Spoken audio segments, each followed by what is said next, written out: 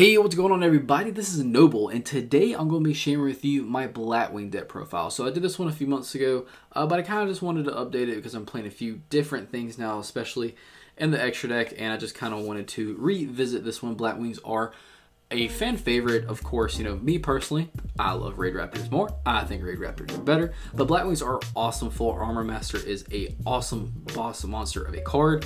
Is a little expensive, sitting around the like $20 range right now, I think, unless that's gone down recently. I definitely hope this thing gets reprinted soon. But yeah, guys, Blackwings are really cool. They utilize the Synchro mechanic as Raid Raptors utilize the Exceed mechanic, and it's just a lot of fun to play. Real quick before I jump into this, if you're here and you haven't already done so, go ahead and subscribe, hit the bell so you become part of the notification team, so you don't miss any kind of deck profile or anything that goes on this channel. And if you're watching this video, give it a thumbs up. It allows my stuff to circulate around YouTube, which is very critical for a small YouTuber like me. We're like a little bit away from 2,000 in time recording, at least, and that's super exciting, guys. So without further ado, let's jump right on into this one. So to kick this deck profile off, we're playing triple Blackwing Simone the Poison Wind. This card is really vital for the success of this deck. What this card does is if you control no monsters and have this card in your hand, you can banish one other Blackwing monster from your hand and place a Black Whirlwind from your deck face up to your spell and trap card zone. Then either send this card to the graveyard or immediately after the effect resolves, normal summon it without tributing, which is really cool. You cannot special summon monsters from the extra deck for the rest of this turn except dark monsters, which who cares for the most part. And you only use this effect of Blackwing Simone the Poison Wind once per turn. During the end phase, send the Black Whirlwind placed by this card effect to the graveyard, and if you do, you take 1,000 damage. Really, who cares about that 1,000 damage? You got out a Black Whirlwind and you got out a Simone. That's really awesome. Simone, I think I'm saying that right. Probably not. I probably don't ever say anything right. Next up, we're playing triple Blackwing Chris the Crack of Dawn. This one's really cool because if you control a Blackwing monster other than this card, you can special summon this card from your hand. You only special summon Blackwing Chris the Crack of Dawn once per turn, and then this way. And then once per turn, this card cannot be destroyed by spell and trap card effects. So that is really cool. Just an easy body to get out onto the field, and he also has like kind of a weird little protection, but hey, sometimes that might come up, and sometimes you might be like, oh yeah, this can't be destroyed by your Raigeki or whatever it is you're trying to put out. So sometimes that's really nice. So it's an easy body to get out in the field. It has some type of protection, which is better than no protection, so that's cool. Playing triple of Blackwing Gale the Whirlwind. What this one does is if you control a Blackwing monster other than this card, you can special summon this card from your hand, and then once per turn, you can target one face-up monster your opponent controls. That target's attack and defense become half its current attack and defense. That is actually really useful. Sometimes I forget this card does that. Before you can go into synchro plays, you can just use this card's effect, and then go to your plays from there. And then when you get out your boss monster, because of this card, the monster you targeted's attack and defense is already halved, and you kind of don't have to worry about that. So that is really nice. I do like this card at 3. Also playing triple Blackwing Borrow the Spear. The common ones don't have the shiny ones right now, unfortunately. If you control a Blackwing monster other than this card, you special summon this card from your hand. Are you seeing, you know, a trend there? If this card attacks a defense position monster, inflict piercing damage. I mean, wow, who cares about the 700 piercing damage, right? Don't think you're going to win many games with that effect, but you will definitely win games with the effect of being able to bring this card straight out from your hand, because it allows you to go into your extra deck plays, which is awesome. Blackwings are like super easy to swarm the field with, like really, really are. Really wish I had the shiny ones. Next up, playing triple of, I mean, when I'm playing against this deck, I hate this card, but Blackwing Auster the Southwind. So what this one does is it cannot be special summoned when this card is normal summon. You can target one of your banished level 4 lower Blackwing monsters, special summon it in defense position. You can banish this card from the graveyard to activate one of the following effects. You place a Black Feather counter on one Blackwing dragon you control equal to the number of cards your opponent controls, which is cool. Or you place a wedge counter on each face-up monster your opponent controls that does not have one, which is probably what you're gonna do. That, golly, that just sucks. And we'll go into, if you're not familiar with the Blackwings, we'll go into why that sucks when we get into the extra deck. But that can literally be devastating, just being able to place a wedge counter on each face-up monster your opponent controls that doesn't have one. Hey, you get a wedge counter, and you get a wedge counter, and everyone gets a wedge counter, even though you don't want it, and I'm about to ruin your life. This card is really, really fantastic. Definitely helps set up Full Armor Master quite a bit. Next up, playing triple of Blackwing I just say the Dust because I don't know how to say Harmattan. Harmattan. I don't know. If you control a Blackwing monster other than this card, guess what? You special summon this card from your hand. You can only special summon this card once per turn this way. When this card is normal or special summoned, you can target another Blackwing monster you control and increase this card's level by that monster's, which is really helpful.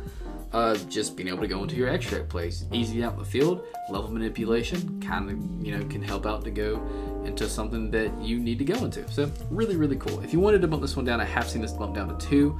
I've tried that and I missed the 3rd one, but if you want to do it too, that's fine. Like with any of these, honestly. I mean, you can play this deck however you want to play it, but this is how I'm playing it. Next up, playing double of probably the ugliest bird I've ever seen in my life. Blizzard the Far North. That is one ugly feathery beast. It's a Wing Beast tuner. It cannot be special summoned when this card is normal summoned. You can target level 4 or lower Blackwing monster in your graveyard and special summon that target defense position. I can't, don't know if you know yet, if you noticed it yet, but Blackwings really swarm the board. It is super easy to go into your synchro plays for the most part. They really take care of that. You don't really have to worry about getting bodies into the field too much. You're not gonna win prettiest bird contest, but you're gonna get bodies on the field. Like it's gonna be okay. Next up, playing double of Blackwing Orochi the Squall. Now what this one does is if you control a Blackwing monster other than this card, I'm sure you have no idea what I'm about to say next. You can special summon this card from your hand. You can only special summon Blackwing Orochi the Squall once per turn. This way, if this card is sent to the graveyard as a synchro material, you can target one monster in the field and change that target's battle position, which is cool, I guess. I mean, that's cool. I don't know. Who cares, really? But I guess it could be useful in some niche situations. Also running one Zephyros the Elite. What this one does is if this card is in your graveyard, you can return one face-up card. You control the hand, special summon this card, and then you take 400 burn damage. Really, who cares about that? One Gladius the Midnight Sun. If the only face-up monster you control is one Blackwing monster other than this card, you can special summon this card from your hand. And then once per turn, this card cannot be destroyed by battle, which is cool. One Mist Valley Thunderbird, and then also one Apex Avian, because this is a Blackwing deck, and just like any other Wing Beast deck, I mean, that negate thing loop is there, and it's disgusting, but hey, it's there. If you don't want to run this, that's fine. You don't have to, but, I'm throwing it in this profile anyway, because it's there, and you can use it. For the hand traps, I'm just opting to play triple Drill and Lock, which, I mean, definitely not flexing on the fact that I finally have a playset. I have 2 playsets now, believe it or not, of Drill and Lock. Definitely didn't up until the Maximum Gold release, but now I do, and I love it, absolutely love it. So I'm playing triple Drill and Lock, and then also playing triple Ghost Ogre. And if you'd rather play literally any other hand trap, you can do that. Like I always say, the hand trap package is completely up to preference and what you want to play. This is just what I'm playing. So that's it for the monsters. To get into the spells, running one Monster Reborn and one Rank Up Magic Soulshave Force. So Monster Reborn just being an amazing card, just a free special summon from the graveyard. And then Rank Up Magic Soulshave Force is really awesome. You pay half your life points and target a Raid Raptor Exceed monster in your graveyard to special summon it. Then you special summon from your extra one Exceed monster that is 2 ranks higher than that monster using its material. This is treated as an Exceed summon. You might be saying, hold up, Noble, have you lost your marbles? This is a Blackwing profile, not a Raid Raptors. I'm gonna need you to get your life straight. Well, you know what, number 1, you're right, I do need to get my life straight, but that's not relevant right here because we do run Force Strix. I think it's Force Strix, I can't remember his name. The Exceed one that lets you special summon stuff from the deck, and using this card we can literally bring out Infinity using that. So we do run one of these in this deck. It does help out quite a bit. Also one Foolish Burial as well, because I mean, hey, putting stuff in the graveyard is basically what every deck's about these days. So that's it for the one-ofs. Definitely playing triple of the really awesome shiny Black Whirlwinds. Was really excited when this got that ultra rare reprint in Battles of Legend Armageddon. What Black Whirlwind does, it's like a way better version of Raid Raptor Nest. Definitely jealous that Blackwings have this card, but when a Blackwing monster is normal summoned to your field, you can add a Blackwing monster from your deck to your hand with a less attack than that monster, which is really abusable, and I'm still really salty that Raid Raptors do not have this type of card yet. And then also, lastly, because this is a lot of darks, we're playing triple Allure of Darkness, just like in Raid Raptors. A lot of draw power in this deck. If you don't know what Allure of Darkness does, if you've been living under a rock, that's fine. You know, come out of it and let me tell you what it does. You draw 2 cards and you banish 1 dark monster from your hand. And if you don't have any in your hand, you send your entire hand in the graveyard. Okay, so that's it for the main deck, guys. Let's jump into the extra deck. So to start off the extra deck, we're running one Blackwing Full Armor Master. Wow, that looks really good in that light. Woo! So just one because I only have one. I don't have a second one. If you do have two, I recommend you play two of this card. Full Armor Master is the card I was referring to when we were talking about wedge counters and why it's such a big deal that you can just banish that card from the graveyard and put wedge counters basically on all of your opponent's face-up monsters that don't have one already. So Full Armor Master is basically like Raid Raptor's Ultimate Falcon. He's unaffected by card effects. Each time a monster your opponent controls activates its effect, you place a wedge counter on that opponent's monster, maximum 1 after that effect resolves. Once per turn, you can target one monster your opponent controls with a wedge counter. Take control of it. Mines. Once per turn, during your end phase, you can destroy all monsters on the field that have a wedge counter. So literally, you're like, eeny, meeny, miny, that one, and the rest, yeah, bye-bye. So this card is really fantastic. There's a reason this card is 20 bucks a pop right now. Just being able to, like I said, banish that card from the graveyard, place wedge counters on your opponent's board. Even if they activate monster effects with this card's effect, it gets a wedge counter. Ooh, you get a wedge counter too. I like that one. And then if you don't, after the one you take at the end phase, you can destroy all monsters on the field that have a wedge counter. This card can really restrict your opponent, and they are going to want to try and get rid of this as quickly as they can. And it has the best protection in the game. It's unaffected by other card effects. That's absolutely amazing. That's so, so good. Also running one Blackwing Armor Master, not Full Armor Master, just Armor Master, but he's still really cool. It cannot be destroyed by battle, and you take no battle damage from attacks involved in this card. At the end of the damage step, if this card is attacked, if there's a card attacked a monster, you can place a wedge counter on that monster, maximum 1. You can remove all wedge counters from your opponent's monsters. The attack and defense of those monsters that have wedge counters becomes 0 until the end of this turn, which that in itself is also really awesome. That can help get over a lot of things. Next up, playing one Obsidian Hot Joe. This card is really cool. I really like it a lot. You can target level 5 or higher Wing Beast type monster in your graveyard, special summon it during either player's turn. When your opponent activates a card or effect that targets only this card, or when your opponent targets this card for an attack, you can target another Blackwing monster you control that would be an appropriate target, and that card or effect or attack now targets the new target. You only use this effect once per turn. So basically, it's a built-in monster reborn that can kind of deviate things away from itself to something else. So, and on top of looking cool and having a cool name, Obsidian Hot Joe. That's freaking baller. Also playing one Chidori, the Rain Sprinkling.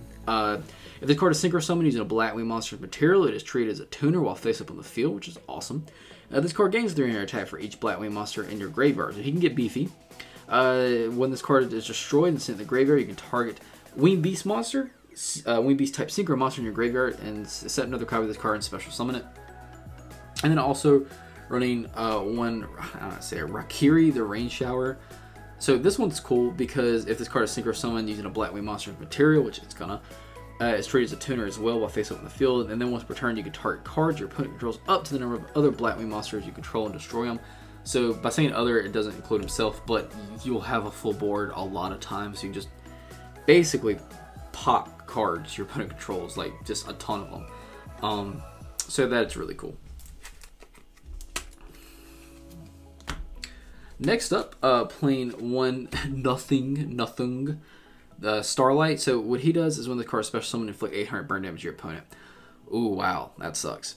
And then if there's a one face up monster your opponent controls, lose 800 attack and defense.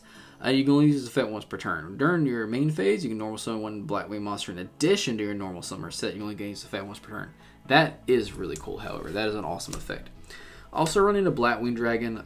If we're running the Trap, which I'm not running it in this build, but Lord Jesus, I can't remember the name of it. Oh, I can't remember the name of it. But if you're running the Trap, they can basically cheat this card out. But when this card, whenever you would take damage from a card effect, you place a Black Feather counter on this card instead. This card loses 700 attack for each Black Feather counter on it.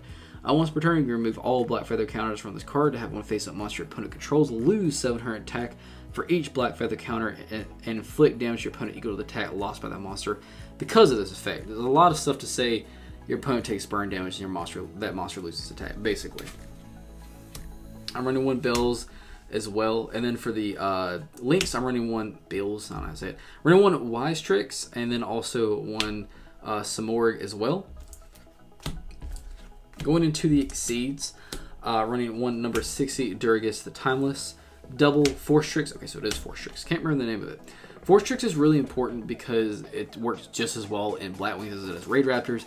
2 level 4 monsters against 500 attack and defense for each winged beast monster you control other than this card. But the real cool thing is that once per turn, you can detach material from this card and add a level 4 Dark Winged Beast monster from your deck to your hands, which just really helps out the consistency. And then also using Soul Shade Force, you can go into Infinity as well. That really awesome gold, maximum gold rare.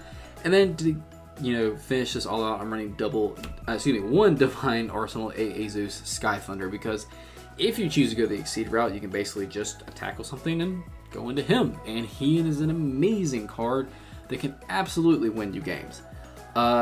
If you don't want to run this card, that's fine. If you want to stick to more Blackwing stuff, that's totally fine. But, having a decent Exceed lineup, I've actually won with this card a few times in this deck, which is really cool.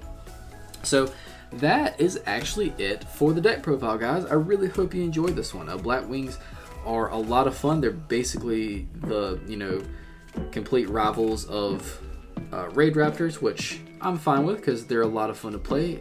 Full Armor Master is an expensive card, like I said, about 16-20 bucks a piece. If you already have multiple copies of him, I do recommend you play multiple of him in the deck. He can absolutely win you games by himself.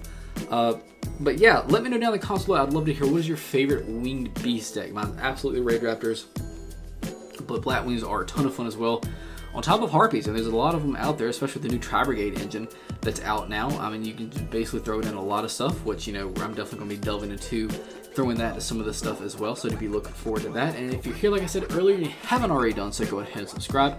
I'd absolutely love that. Hit the bell so you become a part of the notification team, so you don't miss anything that goes on this channel, and also give this video a thumbs up. It allows my videos to circulate around YouTube. It makes me happy, makes me sleep well. It should make you feel good too. Thanks for watching, guys. As always, I love you. I will see you in the next video.